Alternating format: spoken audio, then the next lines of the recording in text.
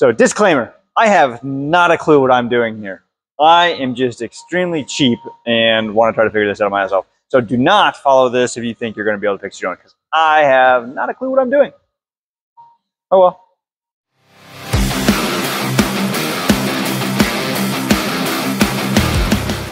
Well, completely off topic of cars for the AER channel. Today, we're going to work on fixing this boiler. This is going to be a couple-week project for sure. Around here, I do everything on a very small budget. And having a large shop and having to heat it gets kind of pricey in the winter, especially here in Iowa. Last year, we had a week or two where we had 30 below wind chills. I am out in the middle of nowhere where it's all field. So we have a lot of wind out of the northwest and it just blows right in, and it's just expensive to heat the shop. That's all it is. So I've been looking for alternatives, and one of the things I've been looking at lately is a wood boiler for outside. I have the ability to get wood for very reasonable or at no cost at all. So I've been looking at these boilers, something that might need a little bit of work or need repaired to heat the 40 by 60 building that I work out of. These are about anywhere from $10,000 to $15,000 new for the size that I have, and I can buy a lot of LP for $15,000. What I did find was this machine. It's a 2015, or I should say this piece of equipment, machine. I don't know what it is. It's a boiler. That's what it is. It's a central boiler edge, and it's a 2015, so it's 9 years old. The life expectancy of these machines, they say, is about 20 to 25 years. And anyways, this one is 9 years old, so it's about halfway through its life expectancy, but it already has a leak in the tank.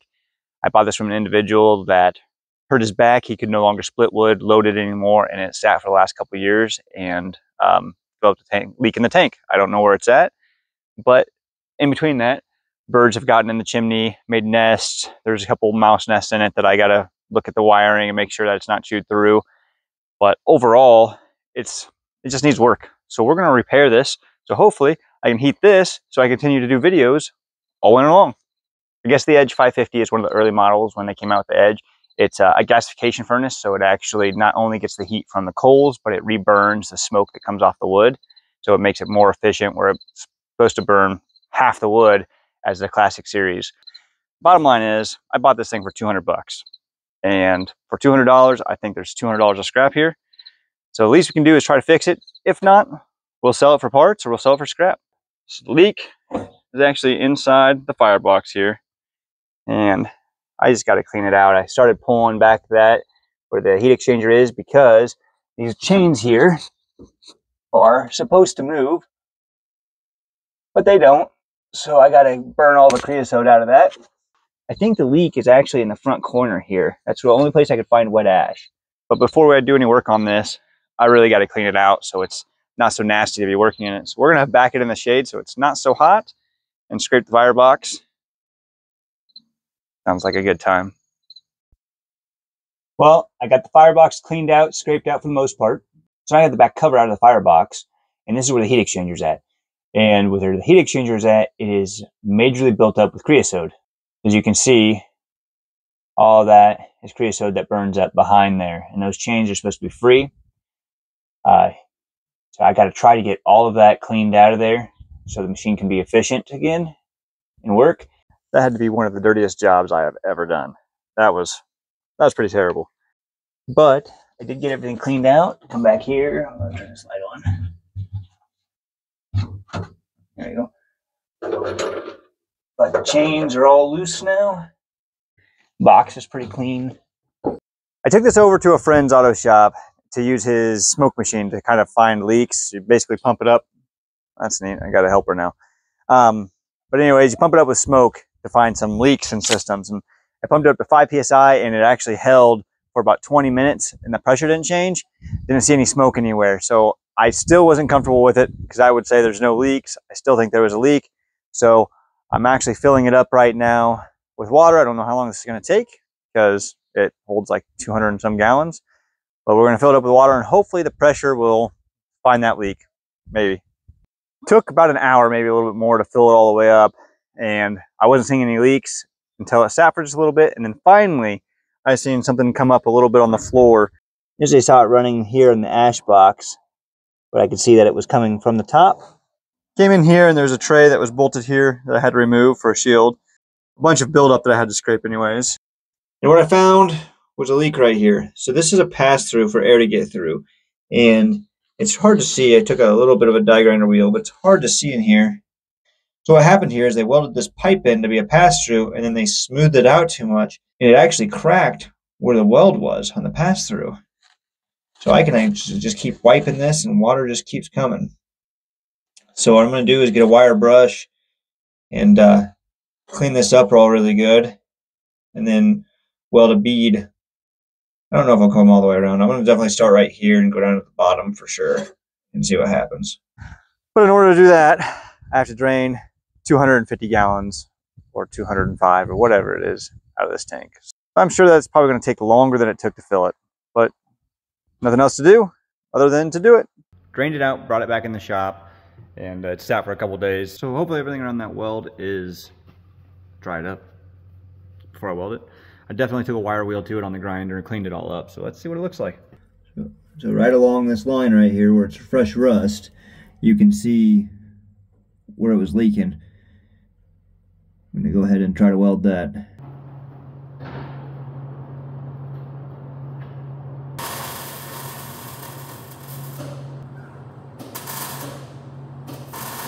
I'm not a professional welder, but I definitely tried. We'll see if it holds or not. I'm not sure. We'll go fill it up with water now. Not the prettiest. I'll show you what I did do. So I actually ended up making 2 passes. This was the first one right on the crack. I went right beside it. Back on this thing. It's been about a week since I originally welded it. I had to have a buddy, Willie, come over and help me weld on it a little bit because I was just chasing the leak a little bit. So we ended up grinding it all off, started over, and have 99.9% of it covered. I showed you what that crack was or where it was leaking initially. Right now I'll show you what we have for a leak, and it's so minimal it's tough to worry about, but if I don't get it watertight, obviously it has a potential to crack again, and it'll still eventually lose water here and there. Right now it's kind of tough to get in here to see, but right here is where it's leaking a little bit. You can see where that rust is. This is from it sitting overnight. And there's actually no water sitting there. I can just tell that it's rusted there, so it could have been from this. But as I zoom in on this right here is a water drop that happened from it sitting overnight. Willie had double welded the bead top and bottom, thinking we might need it there, and we stopped finishing it there. We're trying to weld on it as little as possible, but obviously we have just a little bit of leak there. So he was right, I was wrong. We'll go ahead and tack that closed and then get right down here in this seam. That crack's been kind of a pain because it's had moisture in it, and as we weld on it, sometimes it kicks back on us or some water comes through and it just leaks underneath the weld. We finally ground it out enough that it welded pretty decent.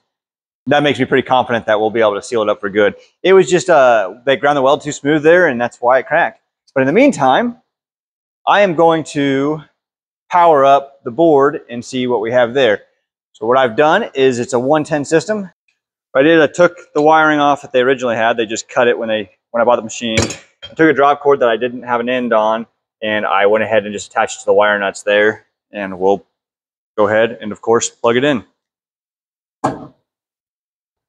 In this machine, they have the on-off button right above where the wiring's at. So we'll click it on. All right. You can see that this little plastic's been broke here. I hit power, nothing's happening. Oh. Well, that's neat. My screen there doesn't look too promising. I am not sure what I am looking at. Oh, there's a 1, but that one's... Not really sure what these flashing lights mean. I have the owner's manual somewhere. I'm going to have to dig it out and look. What I can see is the screen's not working. We may end up pulling that apart and seeing what we can, or I'll just call and price and see what a new one is. I really wanted to get it working just to make sure everything was going to work the way I wanted it to before I trenched all the water line and got it out here. Well, we'll check it out.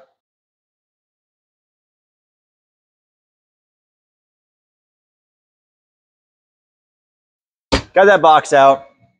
Wasn't too bad. Just had all nice little wire nut type deals that unclicked. So disclaimer, I have not a clue what I'm doing here. I am just extremely cheap and want to try to figure this out myself. So do not follow this if you think you're going to be able to fix your own, because I have not a clue what I'm doing. Oh well. This part, took the cover off of it, and then unbolted the board from the back of it. It had some nice studs on it. Here's the board. Here's the screen we were having problems with. If we come down here, you can see that there's a part number on it. I ran this. There was some on eBay, but not this exact one. I have a friend that messes around with electronics, and he was able to find one that was from DigiKey, which is very similar. I'm going to turn this over. And there's 28 pins when I counted. You can see that that's just some solder joints on there. The nice thing about this is that the board's not sealed up. There's no epoxy on it. So we should be able to just heat those solder joints up, drop the new display in it, and then heat them back up and solder the new one in. I did call to see what a new board would cost because this display was out, and they said I needed to order the entire display panel and the control panel for the machine, and that was just under $600. I looked up this part, and I can order just this screen right here for like $3.50. So I ordered 2 of them. With shipping, it came out to like 15 bucks. So I think for $15, it's worth the risk. And if that's the case, then it's just going to cost $15 to fix the board rather than $600. And I've stated this before, I'm cheap. This thing, as I'm looking at it right now for the burner, whoop, yeah, that thing is, to be quite honest, I looked it up, I priced it, and they're just under $15,000 new. I didn't pay near that. I would say I paid under $1,000 for it with a leak and with the display not working and needing a ton of cleaning. I am really hoping that we can make it work and we'll have a bargain, because I'm all about bargains. I'm cheap. And if it works out, we're going to be able to heat this place and work on projects all winter long. I mean, this radiant tube heater up here, it works really well. It's fairly efficient. It keeps concrete warm, but it can be expensive. Last year we had some days that were 20 below with the wind chill. And just to be out here to turn the heat up, make it comfortable, which I know I'm fortunate to have a heated shop. I'm not saying that I'm not, but it does get expensive. And I really want to save as much money as possible. So stocking a little bit of wood here and there into that thing and heating the shop with a heat exchanger, not such a bad deal. I mean, it's not that exciting, but anything I can do to help kind of cover the bills around here and do the things that I really enjoy helps me budget for, you know, fun things like that, or like this, or like, yeah, that. It is exciting for me. I like fixing things in general. I like bargains, I like good deals, and I really like taking something that was somebody else's junk and just making it work. But anyways, that's it on the central boiler saga so far. I've rambled on about this boiler project way too much, way too long. Next time I post, hopefully it'll be more on Project Gene over here. I know it's not cars. I know it's a boiler project. Not too exciting for you guys. It really is something that I have to do around here to make the world go round. That way I can get back on to projects like this. I appreciate you guys for watching. Please like and subscribe to the video. Comment if you want to see more stuff like this for these budget finds and what I do around the shop to make it work. Otherwise, just keep watching and we'll continue finishing the AER projects.